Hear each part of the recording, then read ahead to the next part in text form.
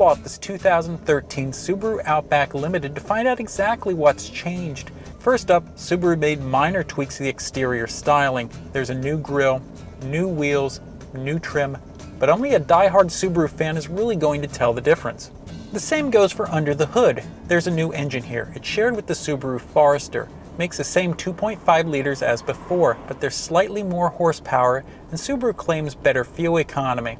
That better fuel economy is also helped by a redesigned continuously variable transmission, or CVT. Despite all the engine changes, the Outback is still pretty slow. There is a weight penalty that you pay for the standard all-wheel drive. The CVT can also cause the engine to rev fairly loudly. If you want more power, you can get a smooth 6-cylinder. Subaru's also tweaked the ride and handling. Our first impressions are that some of the float that the Outback used to have on the highway, well, that's tamed, but the steering feel didn't get a whole lot better.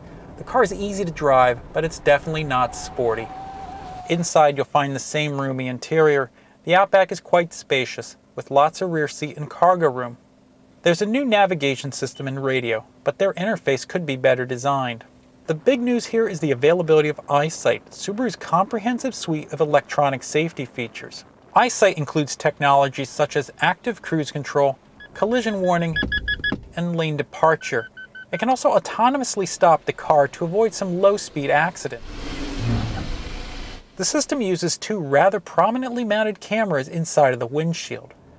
For now, Subaru is only offering EyeSight on top-level cars, but it will eventually trickle down.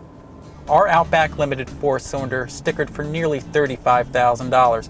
It's a whole lot of money, and it pretty effectively retires Subaru's classic tagline of inexpensive and built to stay that way. We'll see how well the updated Outback does when we test it here at the Consumer Reports test track.